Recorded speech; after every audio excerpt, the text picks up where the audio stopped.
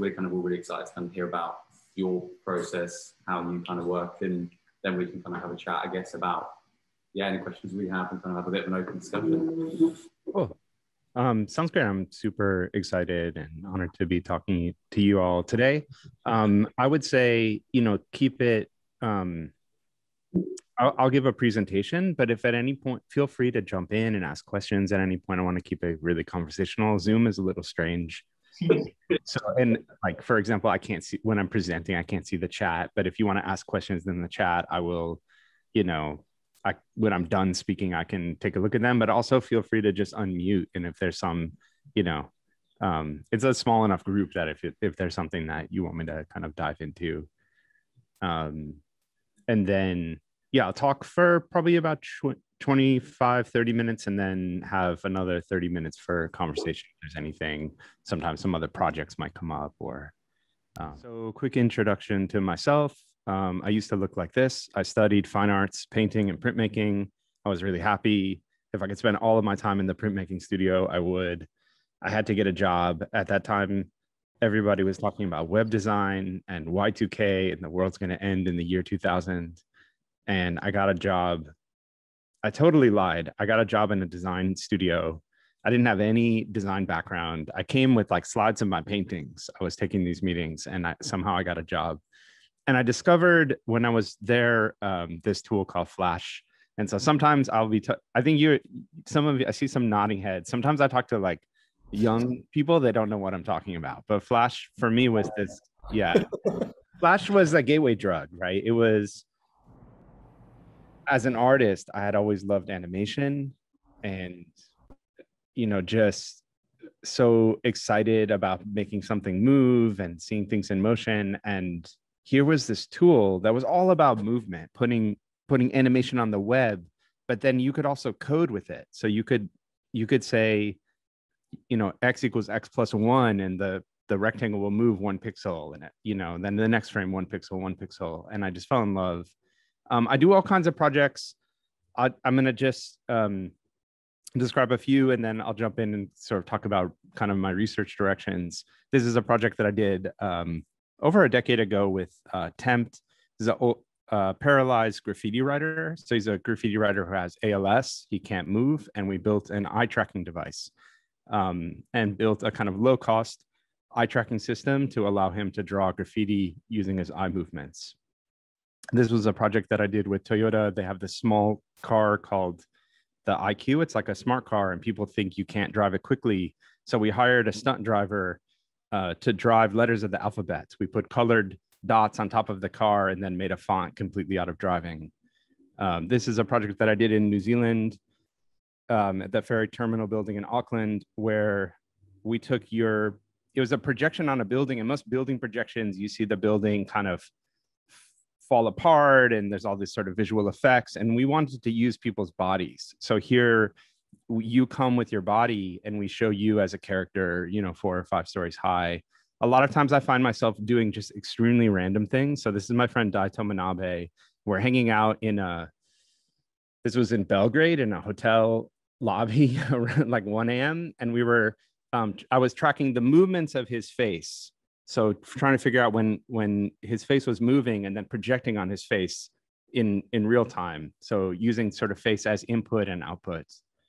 And I can't imagine what people who are like in this hotel were thinking about us. This is a project that I did a while ago with Golan Levin, is one of my longtime collaborators. This is taking an overhead projector. So this is a kind of projector that your math professor would write notes on, and a digital projector, and combining them to create a kind of hybrid light source. So a mixture of both analog and digital light.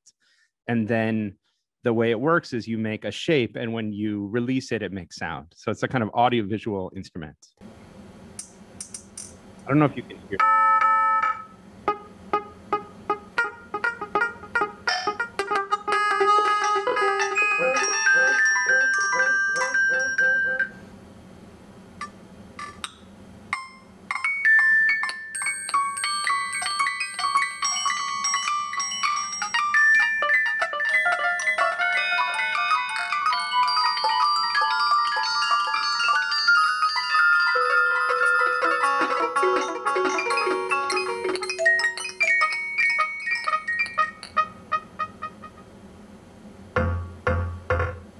And I'm also a teacher. So I kind of divide my time evenly, sort of 1/3 making artwork, 1/3 doing commercial work, and 1/3 teaching. And for me, those are sort of three legs of a stool that I think helps me have a kind of balanced career.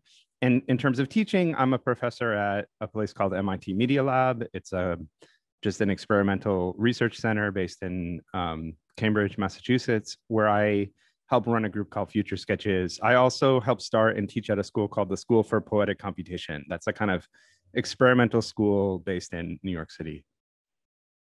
So I'm going to talk about some topics, some areas of research, things that I'm interested in or passionate about. One is drawing. So my background is in fine arts, and I found it so frustrating when I started to use the computer to make art. It just didn't have any of the qualities that I was used to. You know, if you sort of grew up sketching and doing ink on paper and watercolor, and, you know, then you start to use like Photoshop or Illustrator, these tools, they're really, you know, rough approximations of what it feels like to use kind of natural media.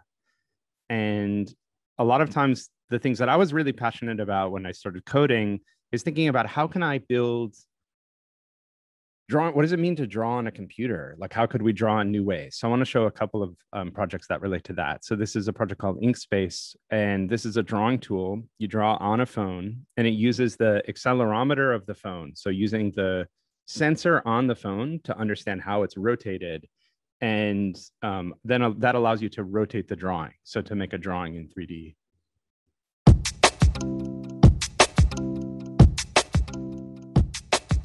You're drawing on a flat surface, when you rotate the phone, the drawing.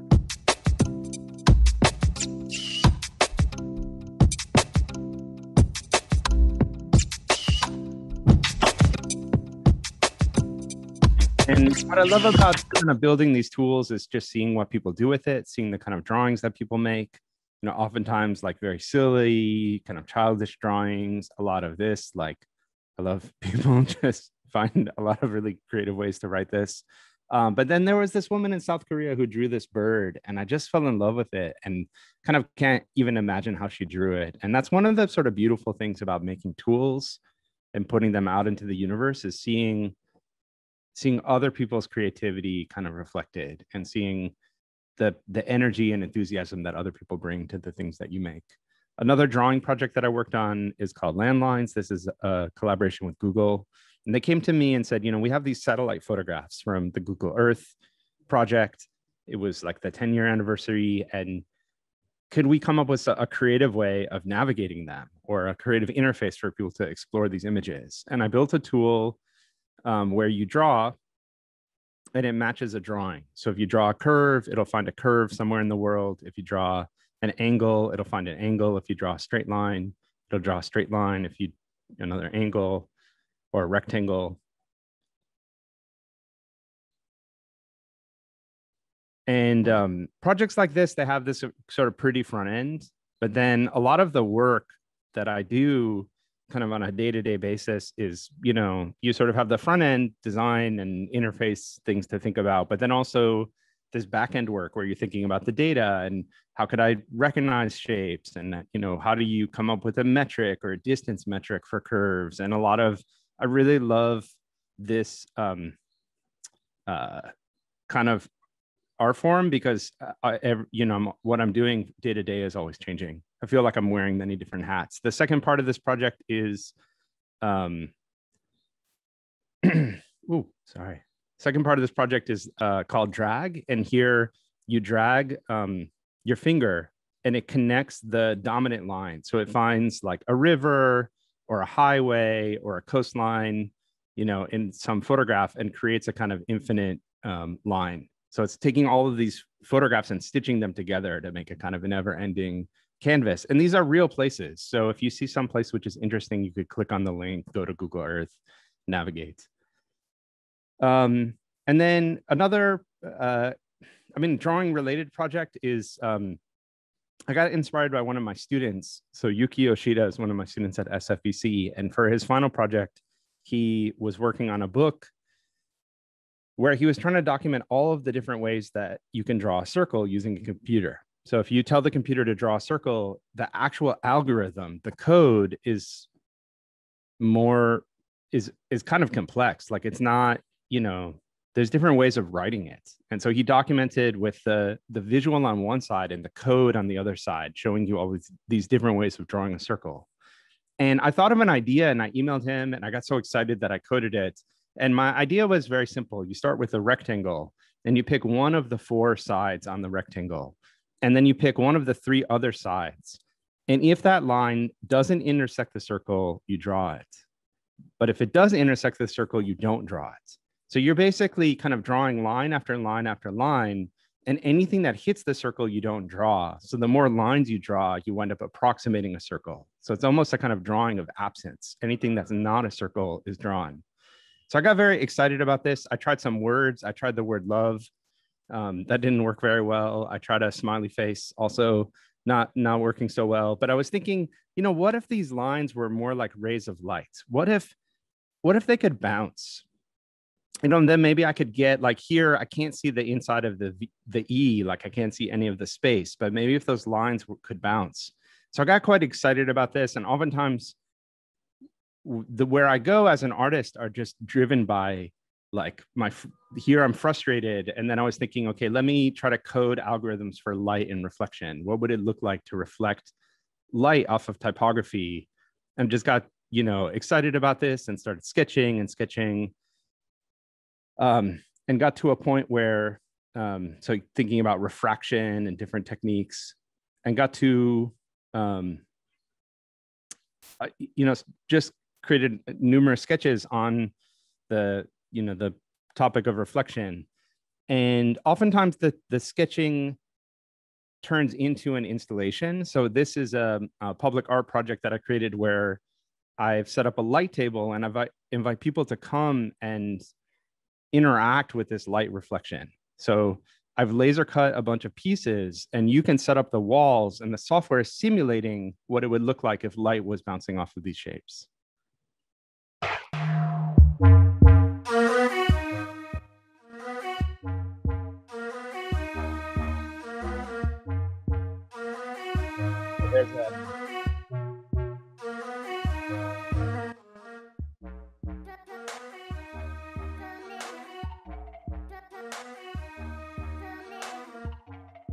There's a camera that's looking from above and you could press a button to change the lighting mode. And what I love about projects like this is they sort of start with your body. So you come, you put down shapes, you see yourself, you know, reflected in the system, but then it kind of goes to your brain and then back to your body. So it sort of starts with the body, but then your brain is trying to figure out, you know, how does light work and how could I reflect it and trap it? And then it goes back to your body, and the sort of body, mind, body pathway, I think is really powerful. I have been doing a lot of projects around the body and trying to understand, you know, if the computer can understand that there's a human there, how can we augment it in interesting ways? How can we understand movement? And for me, this is a kind of fascinating territory, sort of experimenting with the boundary of perception. And have been working with my partner, Momo Kuo, where we're taking her movement and her choreography and trying to add a kind of visual layer on top and thinking about, you know, almost what with a computer, what is a new form of costume? What is a new form of augmentation that we can create? So lots of experiments. And I love sort of thinking of the body as a starting point and then seeing, you know, what kind of layers of abstraction we can apply to it, doing kind of even simple geometric things like this is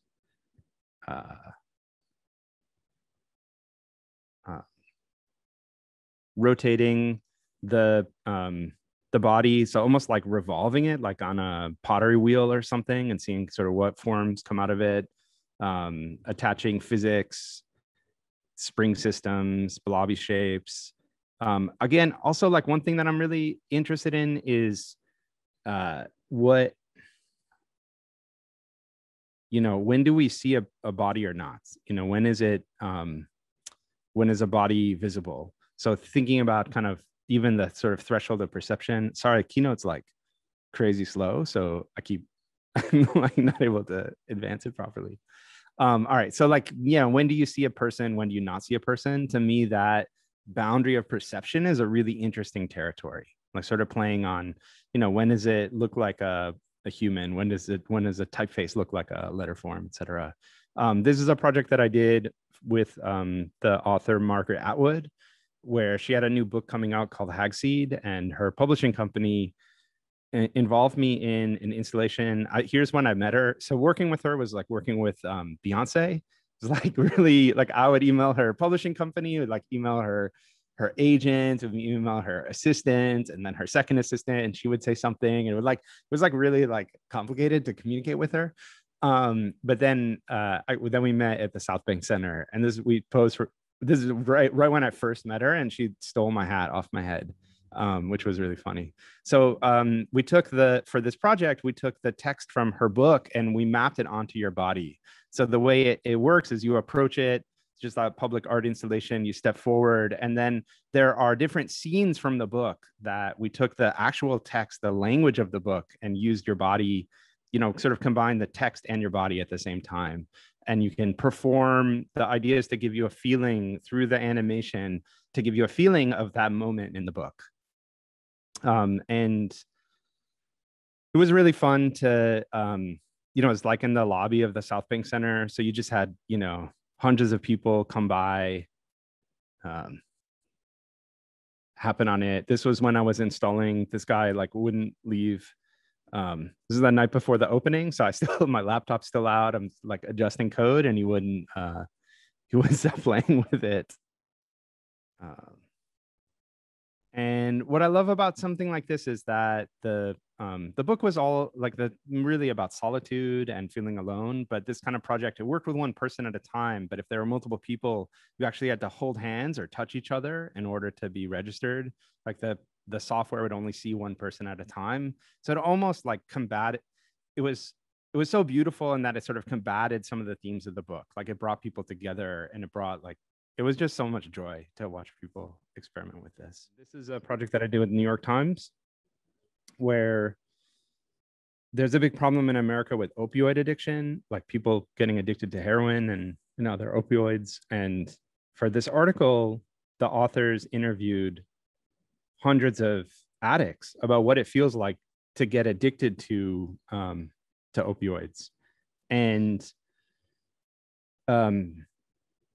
then what we did is we took the language from these addicts, and we commissioned a dancer to dance out these different kind of like what your body feels like. So to interpret with her movement the quotes from these dancers. And then we analyzed her movement, and then tried to figure out kind of what is our visual forms that we could create that would respond to the text, that would live with the text. And so the way this article works is a kind of it's text, but then there are these like interstitials which are animated based on kind of the movement of the dancer, but also the language and the responses from these former addicts about what your body feels like. So this is gateway, when you start to take the drug, and then tolerance, when your body kind of builds up a tolerance for the drug. Withdrawal, what you feel like when you stop taking the drug. Addiction, when you have to keep taking the drug to maintain the sort of baseline. Treatment, when you start taking medicine to deal with the side effects of not taking the drug. Relapse.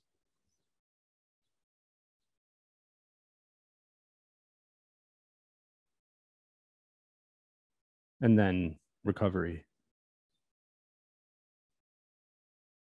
And it was really exciting. Like I do so much stuff on screen, and it was so exciting to like run around Brooklyn and buy every copy of the New York Times. My mom was really proud to have this like big spread in the paper.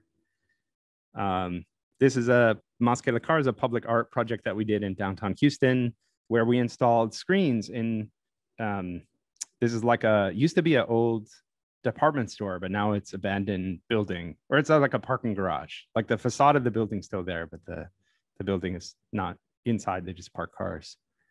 And for this project, we were really inspired by Bruno Minori, who has this spread in his book, Design as Art.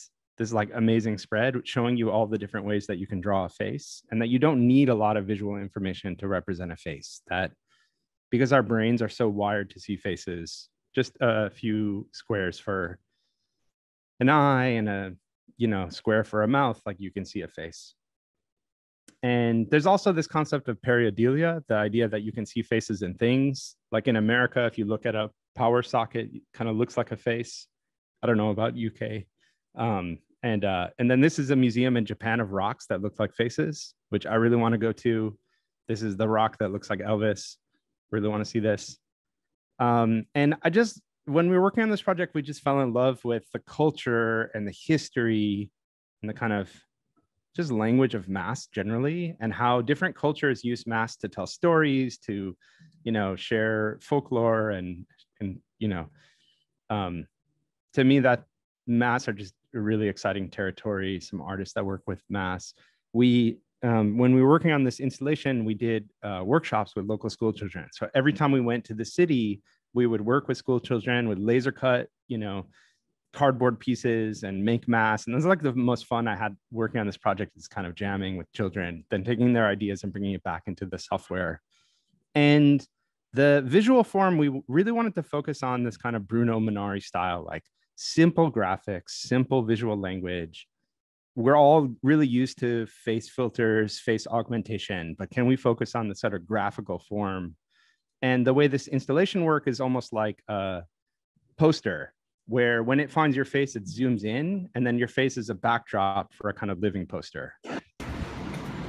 So it kind of like zooms in on your face and then adds a graphical layer on top.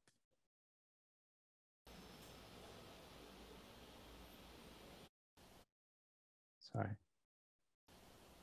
And again, we really want to focus on this kind of very simple graphical form. Sometimes like playful storytelling, like with the face. Bring it. So me saying what I'm saying to you now. And the way this installation works is you kind of walk forward, and when it finds your face, it just adds this layer on top of your face. And when you cover your face, it zooms back out.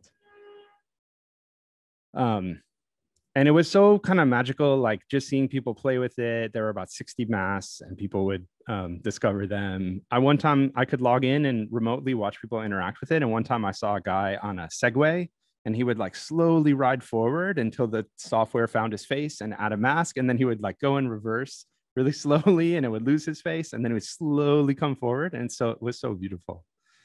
And then the last thing, a couple of things, is that I'm really interested in augmented reality. So what does it mean? If you have a device where you know where it is in 3D, to me, that's a really beautiful territory. What does it mean to have a camera in space? What does it mean to have a microphone in space, or a screen or a speaker in space? That means we can start to ask really interesting questions. So I started doing these experiments, like taking a photograph and having the photograph stay in the air where you took it. So in the actual location where you took the photograph sort of hovers in the air, and you wind up making this kind of fragmentary images, like really kind of strange images where the image is just staying where it was taken. Or then you could do things like take frames of video and have the video stay in the air. So all those frames of video hanging out, and then you walk through it to replay the video. So with your body, you're like the playhead of the video player, and you can slowly go forward or backwards to play the video. This is taking a photograph and breaking it into pieces. No. And then there's one vantage point where it looks correct. So taking an image, breaking it by color into regions, and then exploding it in 3D, so that as you move, those pieces are broken. But there's one vantage point where it looks correct. And then as you move, the world starts to be more fragmentary. This is taking the color pixels that are in front of you. So grabbing the pixels, the kind of visual information from the world, and then drawing that back into the world. So almost like a ribbon, where the color of the ribbon is based on the color that's in front of you. And for us, it was really important. Like at that time, everybody, this was like right when Apple released AR Core, And all these people were doing these demos of putting like, I don't know, like a stormtrooper in their living room, or like putting a teapot on your coffee table. And it was all these like terrible 3D models and like really boring interaction. And one of the things that we were thinking is like, let's not bring in any 3D models. Let's not bring in any assets. Let's just say, if we have this power of knowing where the device is in space, can we just use what's in the world? Because it's so interesting. And, you know, and then that becomes the content, that the world is the content rather than some assets. Again, one vantage point where things look correct, but as you move, it starts to be more warped. A lot of like extremely weird experiments, just like visual form. I think AR is this kind of amazing vehicle for ambiguity, for creating just visually ambiguous works. This is recording audio. So as you make sound, the audio stays in the air where you made it. And then when you walk, it replays. So the sounds that you made sort of hang out. And then when you walk through it, you're almost like scrubbing the audio. And we had these beatboxers come to the office, and it was amazing because they would like make a beat and then they would play it. They would like scrub it, you know, with the iPad and then like add another layer on top. It was pretty amazing. And then different experiments, like this is an app my partner and I made called Weird Cuts, where you can cut some element of the world, like almost like a collage tool, and then draw with it in 3D. So you can take photographs and put them in the air. And we love it as a kind of almost like doing new forms of portraiture. We do a lot of just like experimenting and kind of messing around. And then I love seeing what people do with it. Like somebody made a sandwich where they took all the elements of the sandwich and then exploded the sandwich in 3D. Like they took all the pictures of the elements of the sandwich and then made a 3D sandwich, you know. And that's like the beauty of making tools, is just seeing kind of what magic people bring to them. Recently, we've been doing a lot of experiments with the body. So trying to understand where the body is in 3D. And then you can do all kinds of trippy things, like here, taking multiple photographs and compositing them together and getting almost a kind of, new form of portraiture, weird stuff. This is what we do all day, is just mess around, write software, mess around, see what happens, try something else. Sometimes we wind up with these things which are like, we don't even know how to explain. So this is recording looping video in space.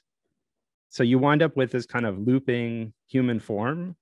And I don't even know what's going on. Like I couldn't understand it, and you can walk through it.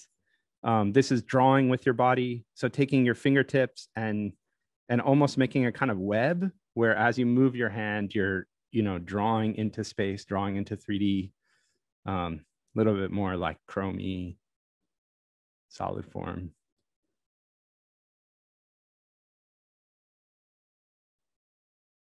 My studio mates are really patient with me. I'm always running around trying to film them.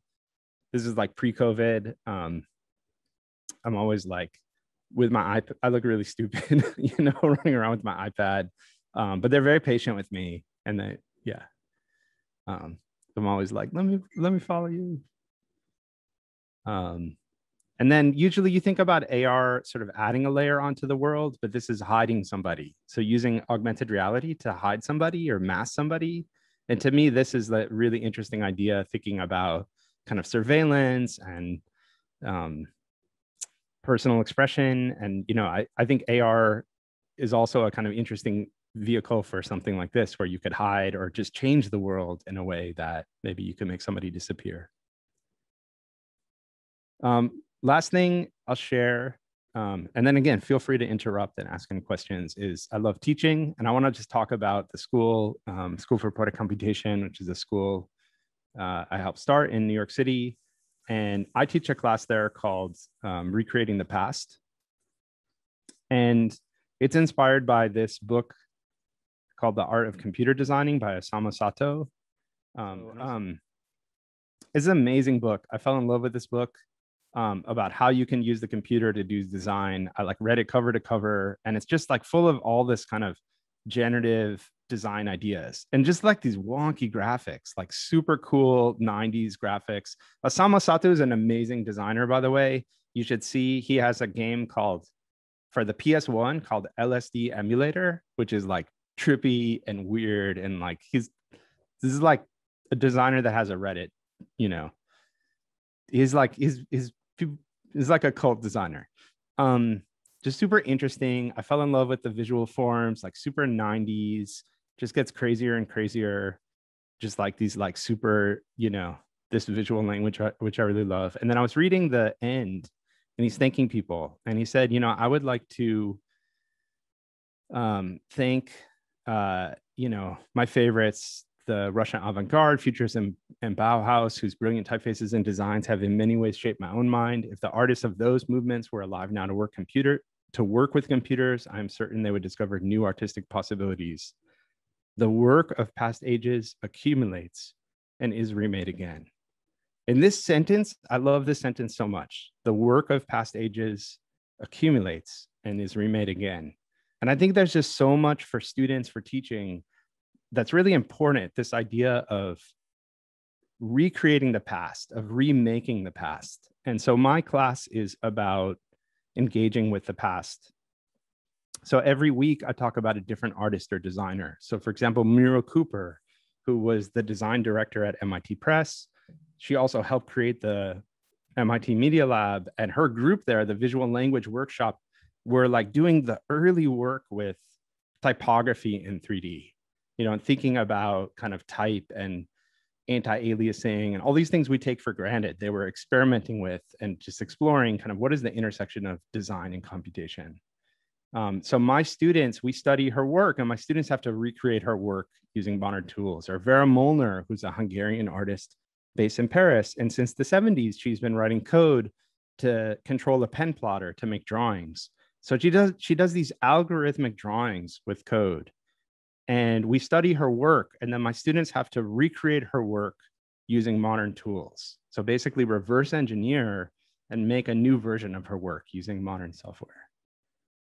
And we were invited to show our work at a festival in Houston. And we suggested showing code and visuals side by side. So most time when you see artwork that's created with code, you don't see the code, right? If you go to a website, you can say view source, but you don't see the source code, right? You always see the visual output. You never see the underlying code. We wanted to celebrate the text and the visuals at the same time. So we suggested that we show it side by side. So one LED screen that has the text on it and one that has the visual form. And when some number on the text changes, you see a corresponding change in the visual form. So the idea is that even if you don't understand code, if you're not a programmer, you can still understand that there's a relationship between language and visuals, between the words and the numbers and the visuals that you see. And here's a quick, so what you're seeing on this LED screen, these are homeworks that my students made recreating artworks from artists from the past. And we also made a zine so that if you come to this festival, you could learn about these artists. So maybe you're kind of enjoying the videos, and then you have the zine in your pocket and come home the next day and be like, who's...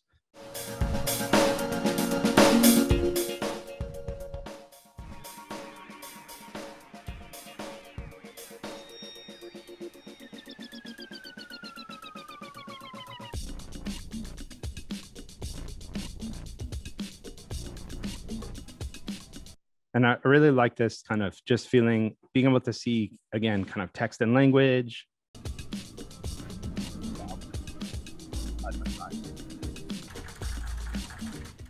People thought we were typing. We were like hanging out with our laptops that thought we were like typing the code live, which would have been very impressive.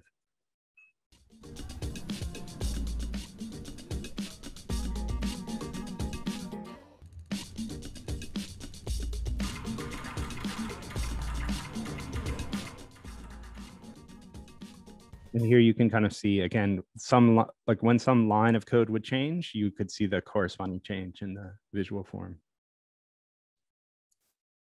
The last thing I want to say is I was walking down the street probably about 6 months ago, a little longer, And in my neighborhood in Brooklyn, somebody had written the word COVID-19 in graffiti on the wall. And I was like, this is so terrible. It's kind of like, this was like a year ago, actually. And it was like being in a terrible science fiction movie, you know, where they have like set design, they like use graffiti, environmental graphics to like tell you what's going on in the plot of the movie. So I just felt like so miserable when I saw this. And then I came by later and somebody had crossed it out and written the word hope. And that's what I'm feeling these days. And just super happy to be here talking to you. Happy to.